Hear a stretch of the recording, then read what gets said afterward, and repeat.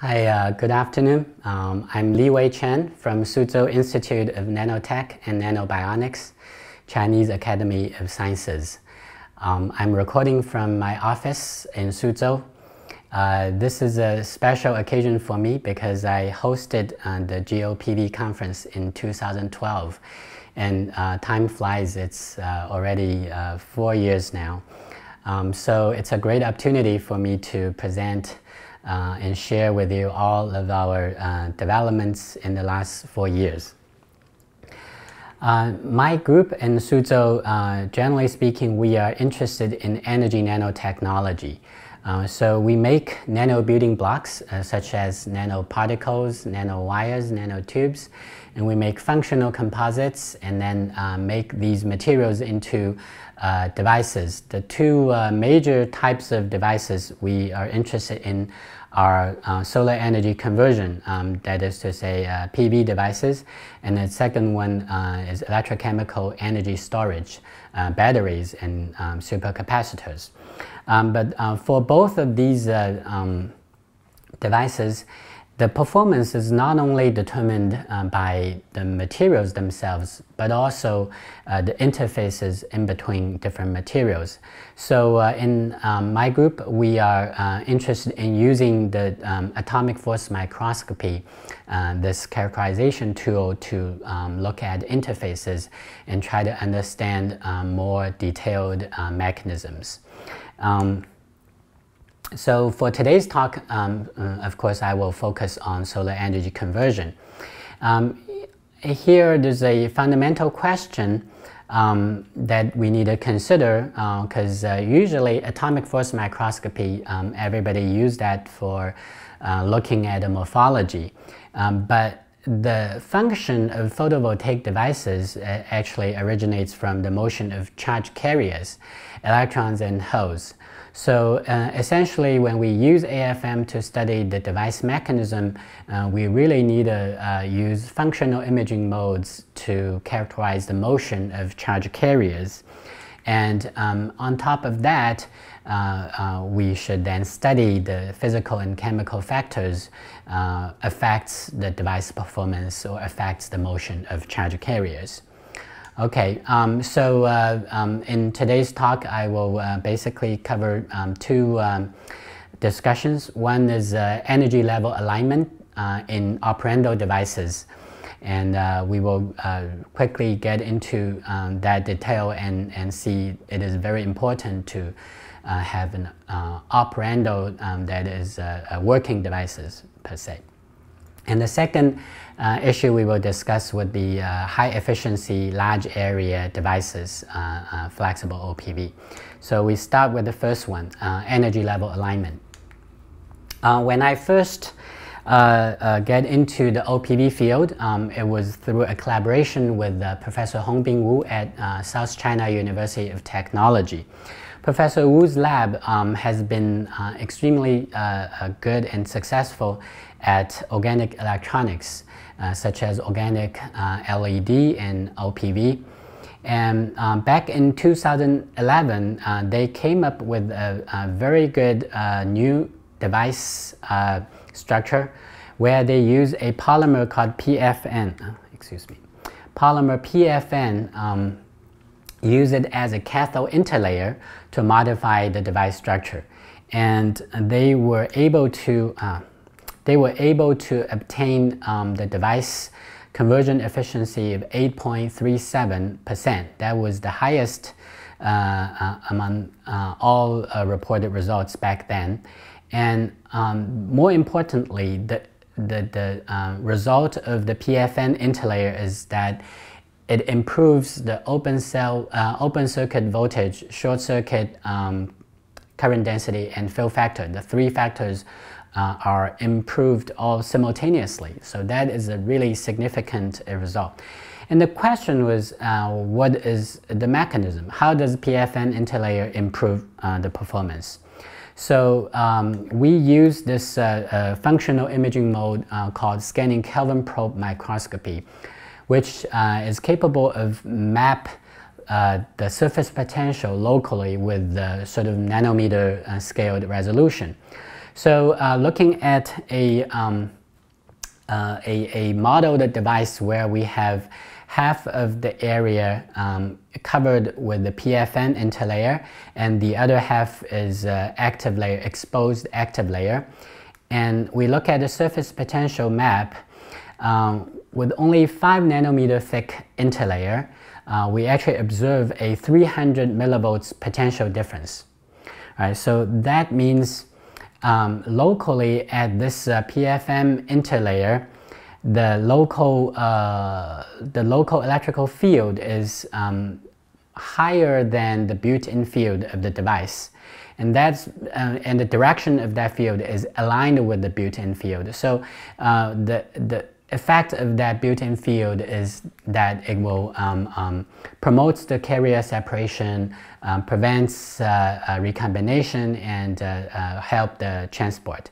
So that improves the JSC and fill factor, and also the interface dipole raise the overall built-in voltage, so that would allow for higher VOC.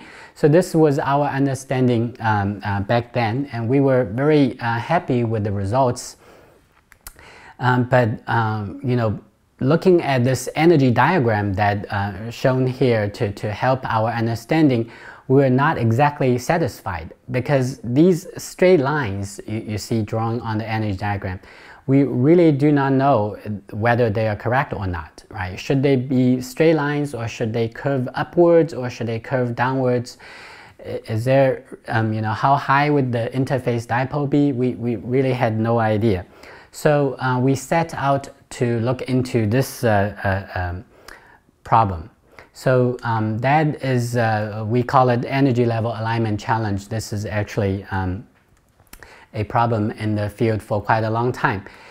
Each individual material that we use to build this device, we can measure their work function, we can measure their energy levels using cyclovoltammetry, using UV photoelectron spectroscopy. But as soon as we put them together to make the device, we do not know whether these Fermi levels are exactly aligned, or you know, in the case of insulating or semiconducting material, should the vacuum level be aligned, and whether or not there be electron transfer or charge transfer across interfaces, we do not know. And even with the theoretical calculation, the system would be too complicated to calculate, and we do not know what's the energy level alignment. So the idea, but the problem itself is actually extremely important. So this is again a simplified straight line assumption, or straight line approximation. You know, even just this quantity, the difference between the two sides, that is the built-in potential. You see a classic Onsager model predicts, you know, the probability of exciton dissociation is extremely dependent on this built-in field. Right? So again, in the field, there have been a few techniques can measure the built-in potential, but these are indirect methods, such as electro-absorption spectroscopy and Mott-Schottky analysis, and oftentimes they are not quantitatively correct. And so we think we wanted to study this problem. So again, back to this energy diagram, this is an outstanding challenge here. And can we just directly look at this energy diagram in experiments? So we proposed, we thought this idea, can we just make a cross-section? Then we are basically essentially looking at this energy diagram, but not, you know, in a theoretical or hypothetical sense, rather, you know, in experimental detail. So all we need is to cut the cross-section and make sure that we can image it while the device is still operating, the device is still alive. And then we can use the scanning Kelvin probe, the same exact principle as we shown earlier in the collaboration with Professor Hongbin Wu's group. So indeed, we were able to prepare such a nice and smooth cross-section using ion beam milling technique. And you see shown here the IV curve before and after the cross-section. So the conversion efficiency of this P3HT PCBM device was preserved at 3.17% even after this cutting of the cross-section. And you see these are the lower left frame was the SEM image of the cross-section. It's pretty smooth, and are the AFM topography and AFM face image, and you see especially at the AFM face image the interfaces between different layers are quite clear, that allow us to locate where the interfaces are. Okay, so now we have this operando device with exposed cross-section. We can actually use a scanning Kelvin probe microscopy to look at the energy. Basically, it's the surface potential mapping, and if you multiply the surface potential with the absolute charge of electron, then you get the vacuum level.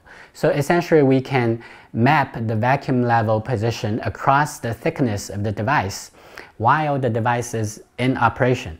So now we can measure it under all different conditions: in dark, under illumination, forward bias and backward reverse bias, and open circuit or short circuit. The device would be working and tell us what the vacuum level alignment is.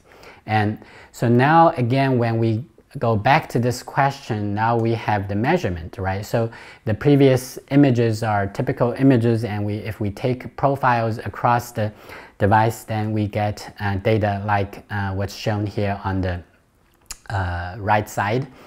And you see the dark line is on the surface potential profile in dark. And this is the open square would be the profile in under illumination. So you see the profile is raised up because that's a open circuit voltage under illumination. And if we multiply this line with the minus Q, then we would obtain the vacuum level alignment. And that's what we see here. The vacuum level position of this. So now in this diagram, it's no longer our hypothesis or our guess. It has some basis of our experimental measurements. And I will come back to this, why the shape of this vacuum level isn't exactly the same as this measured line. We will come back to this in a second. And then with illumination, then the one side would be raised, the quasi-Fermi level will separate, and then you get the VOC. Okay, so qualitatively, all these observations sort of agrees very well with what we see in the IV curve. For example, there's a built-in field, or the potential drop is continuous across the active layer. That means there's a built-in field across the entire device, and that's beneficial for charge separation and can help to suppress charge recombination. So that's essentially how P3HT PCBM device operates. Now, we mentioned that we are interested in this quantitative measurement of device property here. So we look at this measurements, and we see the raise of the potential profile from the look at the left side is supposed to be VOC, right? We know that VOC is of this device is about 0.6 volts, and the difference between the anode and cathode should be the difference in their work function, and that should be somewhere between 1.5 and 1.3 volts, depending on which measurements you believe in the data in the literature. But what we measure here, essentially, if you read from this data, it's only 0.2 and 0.5 volts respectively, right? And so why are the measured values so much smaller than what we might expect? So we figured for a long time we didn't know why, but then at the end we figured it's probably due to the tip cantilever induced averaging effect. Essentially the device here is very, very thin. The thickness is only about 200 nanometer, and we have an AFM tip that is about 20 nanometers in tip radius, and for the SKPM measurement we need to raise the tip for about 10 nanometer. So essentially we are looking at an area of about 50 to 60 nanometers wide, right? So when you image through the active layer, we are essentially averaging over it. So in the scanning probe microscopy field, this effect is well known and called the convolution effect. Essentially, the true surface potential profile is convoluted by the tip transfer function, and then you get a smoothed and averaged measurements, and that's what we that's what we saw. So we tried to verify this, and we put bias voltage in between the two electrodes. So if you have positive 1 volt bias, then the ITO side should be raised by 1 volt. And if you put minus 1 volt, the ITO side should be lowered by 1 volt. But what we saw in the experiment is not exactly 1 volt. Essentially, we got a very straight, well correlated linear line, but the slope is not 1, it's 0.4. So that indicates there's a systematic distortion here, and our hope is then to get the real measurements rather than having to using the 0.4 coefficient to back out the real number. So luckily we observed a quantitative correlation between the IV curve measurements and our measurement. That is explained here in this slide. So in the previous slide we compared different potential profiles under different bias voltage. So if we take the profile with positive 0.6 volts bias and try to compare it with the open circuit but under illumination, the profile under that condition, you see the two lines essentially overlap with each other very nicely. And so with the theory of convolution, basically if these two convoluted measurements are superimposed on top of each other, that means if you deconvolute that, so the true potential profile of the two cases are also overlapping. Otherwise, you'll be smoothed over, and but they will still be different, right? So then it means that we used this cross-section SKPM measurement to look at VOC, and that's 0.6 volts, and that is agreement with the IV curve measurements. So even though our measurement is very complicated, and it's a very good sign that we do get the same VOC as the IV curve measurements. So that means there's a quantitative correlation between our measurements and IV curve. So we can use this as a starting point, and then we keep looking at, say, different potential bias, 0.8 volt bias. You see the surface potential profile is now flat over the active layer. There's a surface potential step at the anodic interface. And if we raise it to 1.0 volts, it's inverted here. And at 1.3 volts bias, the two electrodes are now leveled together. Right. So what do these data mean? Essentially, for example, the 0.8 volts, if this is flat at a convoluted measurements, that means if you deconvolute it, it's also flat in the original or the real profile. And that means our flat band condition is 0.8 volts, or that means the band bending is 0.8 volts. In this case, we can we can say it's the band bending or the flat band condition is essentially the built-in potential. So this built-in potential is 0.8 volts, which is greater than the 0.6 volts open circuit voltage, VOC. So it's kind of making sense, right? The VOC should be less than VBI. So this is our first measurement of the VBI in this system. And the 1.3 volts here means the vacuum level of the two electrodes is now leveled. So the bias voltage between the two means it's the work function difference within this operating device is 1.3 volts. Right? So so we can use the external bias as a compensating factor to see what are the energy level difference in an operating device. So we give this a name called bias compensation. Right? If you are familiar with the concept of scanning Kelvin probe, this actually is very similar to how the Kelvin probe works. So we can use bias compensation method to eliminate the tip averaging effect, in the sense that at least we can measure the difference between a few points, even though the entire profile itself is not quantitatively correct. Okay, so with this technique, we can actually do a few investigations into the factors which affects the performance of the device. For example, the device, the materials.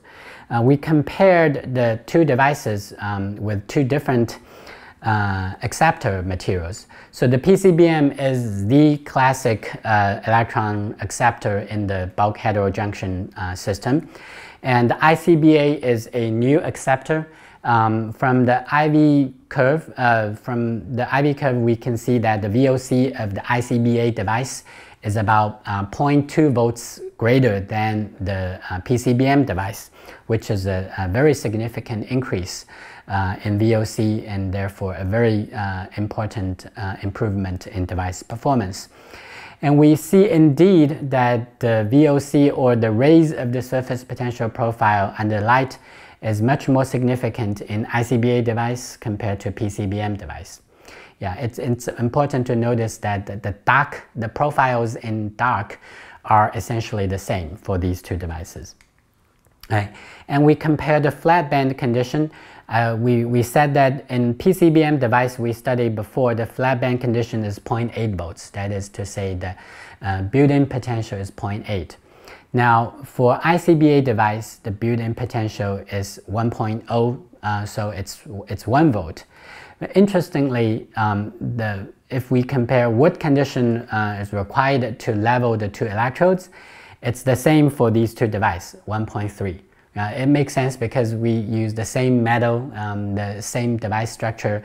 The only difference is the electron acceptors. Right, so here we can now understand why the ICBA device has a higher VOC. That's because the built-in potential here is greater.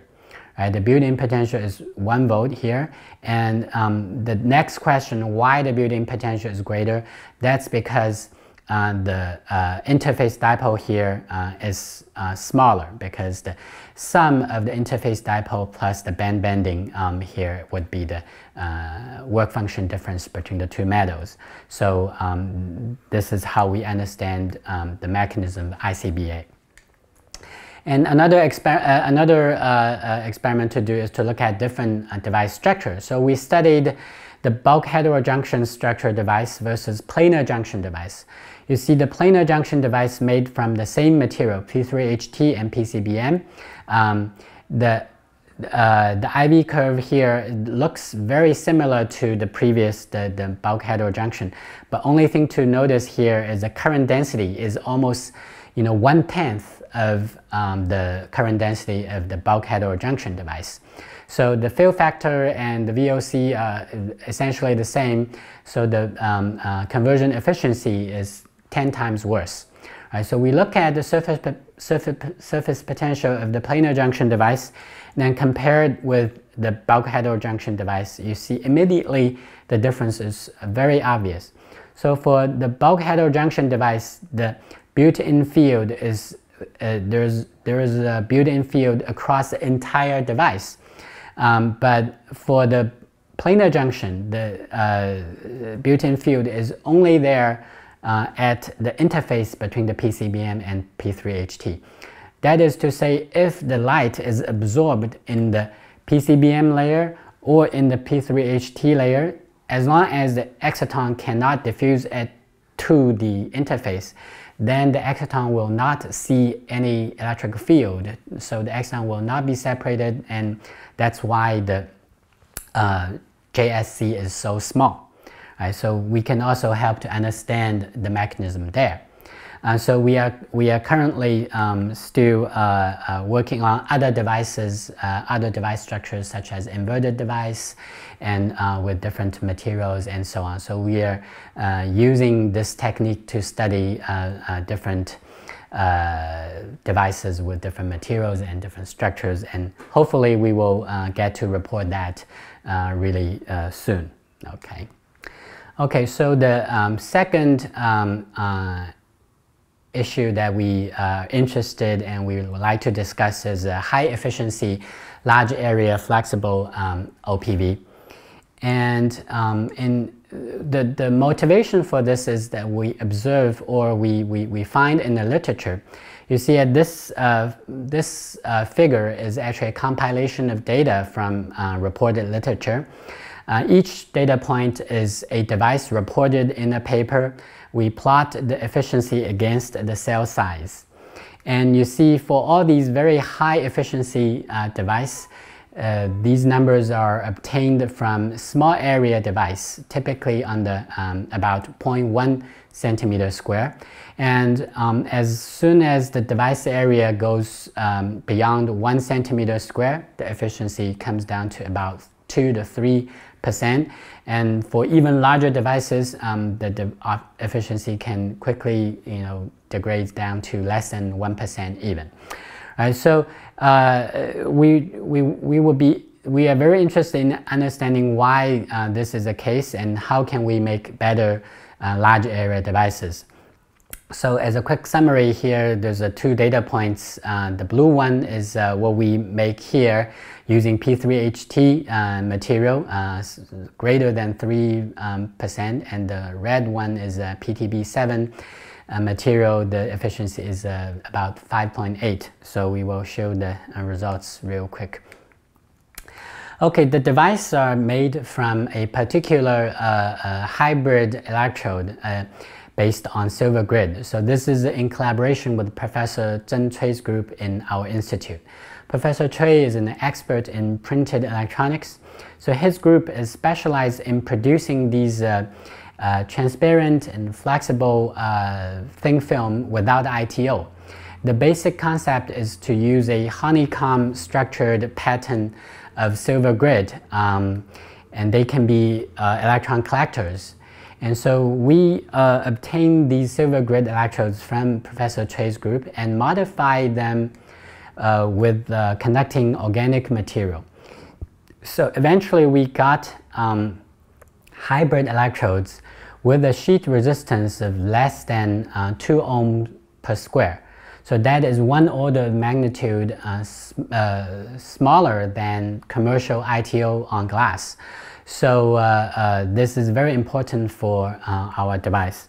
So with a typical inverted structure stacking, we this is the IB measurements for P3HT and PTB7 devices, and this is the EQE measurements.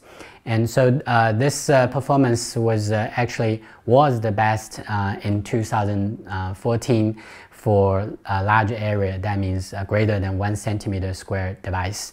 But in 2015, I think Professor Hongzhen Chen's group and other groups also came up with a much better device. So these are great work and great progresses. So our work back then, we not only reported these numbers, but we also tried to understand why these hybrid electrodes were good for large area devices. So in order to understand this question, why these electrodes were good, we prepared and compared 2 series of devices. One is using these special hybrid electrodes, and the other would be using the glass ITO on glass. For each series of device, we make three different active area, three different sizes of active area. One is 1.0 centimeter square, the other is 0.3, the other is 0.1 centimeter square. And you see, for the silver grid-based hybrid electrodes, the IV curves of the three different devices with different active areas essentially overlap with each other. They are not so much difference. But for the ITO on glass electrode, the smallest device has the highest current density, and as soon as the area goes larger, then the current density becomes smaller and smaller. Right? So we fit each of these IV curve with the standard diode model, and we got the series resistance, and we see the series resistance is for both series. These are linearly correlated with the device area, but the difference is in the slope. Right? So for the ITO on glass device, the slope is fairly steep, so the series resistance is very dependent on the area. But for the hybrid silver grid based hybrid electrode, it's rather flat, so the series resistance is not so dependent on the area. It does linearly scale, but the correlation is not so significant. So we noticed that this linear correlation, the slope of which is essentially the sheet resistance of the current collecting electrode.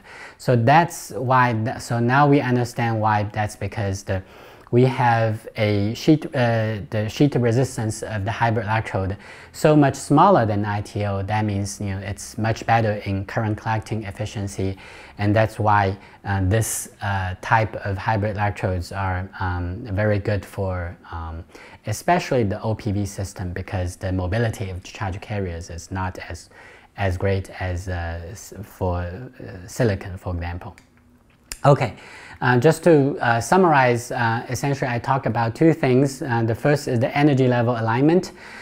We use a scanning Kelvin probe microscopy technique to look at a very smooth device cross-section. Here, the important point is that the device needs to be still operating when we cut the cross-section and when we do the measurements. Okay, if the device is no longer operating, then what we observe probably have no correlation with the IV curve, and have no correlation with the operating mechanism. Now, the second is for large area flexible OPV, and we use a special flexible, transparent, and conducting electrode without ITO, and that particular electrode system is very good for large area device, and we also try to understand why that's the case, and so that's it. So at the end, I would like to thank my group. Our group is called Optoelectronic Interface Lab. We have a logo here, OIL, represents our interest in energy, and this is the sun shedding on light on the heterojunction, promoting one electron to excited across an interface to other material. So the work done I've shown here are mainly done by two postdocs. Actually, Dr. Liwei Chen was my PhD student, and Dr. Yawen Li is now an associate professor in Suzhou University, along with two master students, Ling Mao and Yan Li. I thank my collaborators, Professor Hongbin Wu at South China University of Technology, and Professor Bing Wang at USTC, and Yizhen Jing at Zhejiang University, and Yawen Li at Suzhou University. And thank you for attention.